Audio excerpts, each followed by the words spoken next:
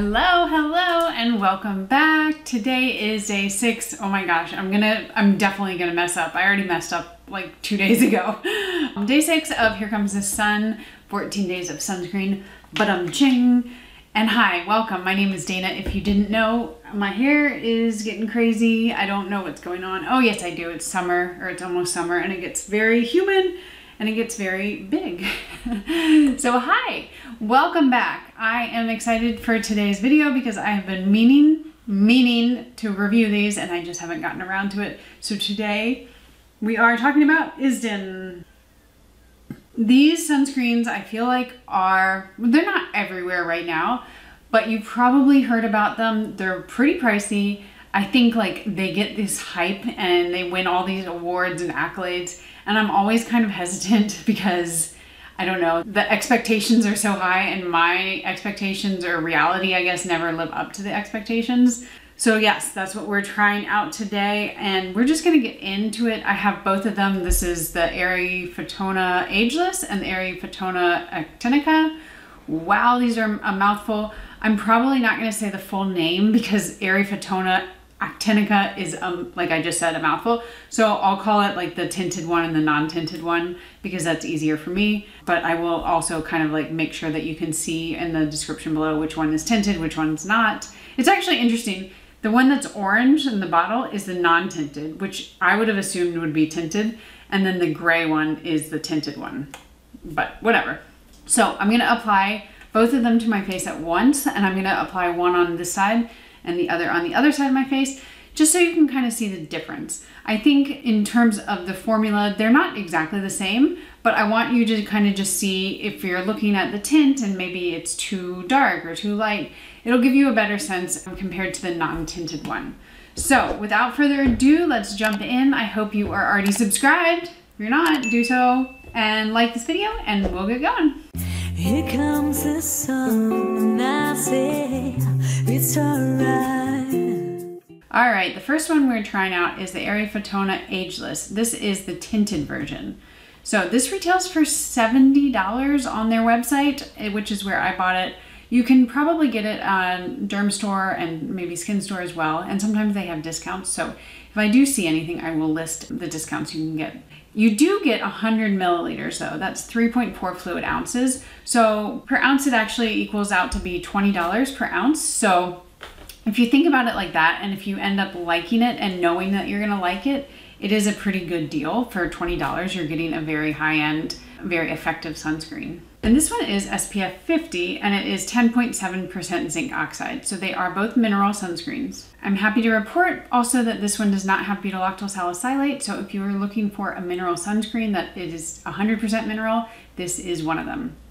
As far as other ingredients, these are both unique in that fact that I actually think that if you're gonna get any sunscreen that you really are looking for to get skincare benefits from also, these two are actually some of the few that I would recommend for that because they do have quite a bit of proprietary ingredients and ingredients with prolonged use that can actually benefit your skin. So in this one, it has zinc oxide, like I said.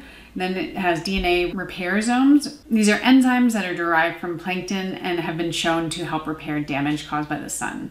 It also has peptide Q10 and another peptide complex and vitamin E. So you're really getting a power-packed list of ingredients as well as just the sun protection from the zinc oxide. So the things they say about this one is that it protects, repairs, and corrects.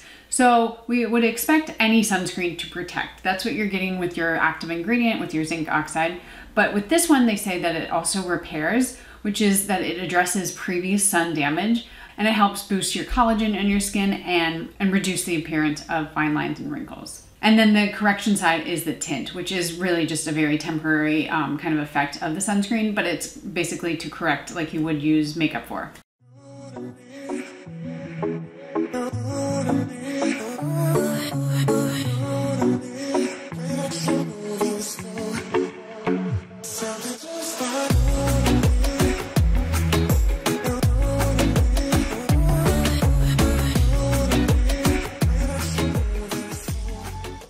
All right, moving on to the non-tinted side. This is the Eryfotona Actinica. Wow, these names. This one retails for $60, so the non-tinted side is $10 cheaper, and you're still getting the same amount, which is 100 milliliters or 3.4 fluid ounces. This one has 11% zinc oxide, and there is no butylactyl salicylate, so it's 100% mineral. Yay, hooray, very exciting for that. This one also has your plankton enzymes and vitamin E, as well as the zinc oxide. This one is water resistant for 40 minutes. They actually both are, which is really exciting to see, and they both have a pretty nice dry down and kind of velvet matte feel to them. The last thing that I want to mention about both of them, because they both have the DNA reparosomes, but those are, as they say, so take it with a grain of salt. This is, you know, them trying to sell their product, but they are clinically proven to repair existing sun damage. I think the main difference when we're looking at the two of them, the tinted one, which is the Eryfotona Ageless, this one has photo-aging defense, whereas your Actinica one is designed for Actinica damage, which is your sun damage, like your previous sun damage. They're both going to do a great job of protecting you from further sun damage. If you're looking for something to really help with previous sun damage, I would say the Actinica, the non-tinted one, could be better for that. But at the same time, you still get those DNA reparosomes in your tinted one. So, and I think you may see results from either one. Okay. So I'm very glad that I did the side-by-side comparison. I think it does a good job of showing you what the tint looks like, but also how nice this actually the non-tinted side is, and how the white cast is there, but it's pretty minimal in terms of, like, I've tried some mineral sunscreens where the cast is atrocious. I like that both of them are 40 minutes water resistant, which is just a big plus, especially in the summertime, or if you're sweating, you know, mowing the grass. I always use that as my example because that's what I do.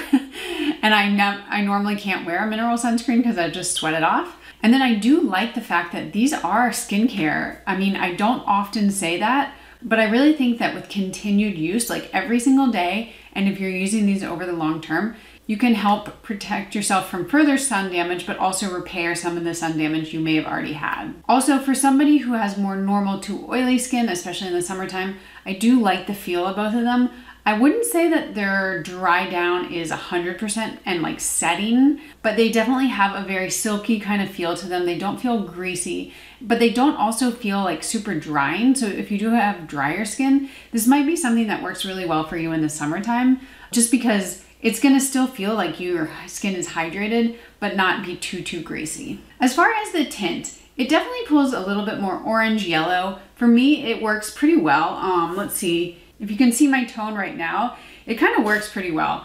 The only thing is I hate wearing tinted sunscreens on my neck because I inevitably, like this shirt, has a ring around the collar just from my sunscreens. So if I were gonna wear this, I would probably just use like maybe the non-tinted side on my neck and then the tinted side on my face. So I think these are gonna be very nice for most skin types, especially if you have kind of more aging skin and you really want the high protection. You're also getting a lot of product. Like 3.4 fluid ounces is a lot of product.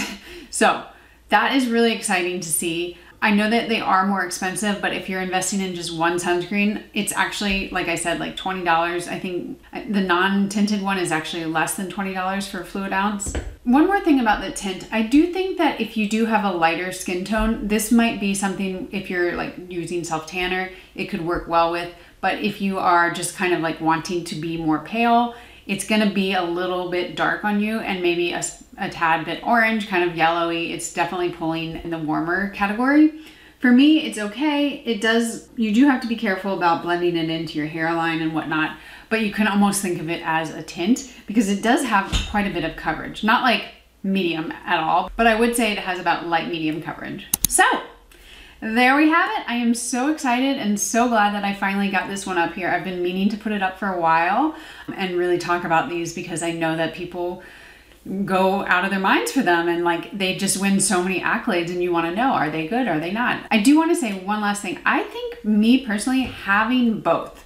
Now, I'm not saying that you should go out and spend, what is that, $130 to get both of them, but since I already have both, I will actually probably use the non-tinted side first and do a really thin layer and then do the tinted side on top. Because they both are mineral and from the same brand, I'm not that worried about mixing, or I'm not mixing, but layering them. And I think that is gonna give me the best look because this non-tinted side is a little bit, like I would maybe need to put some kind of makeup on because there is a little bit of a cast.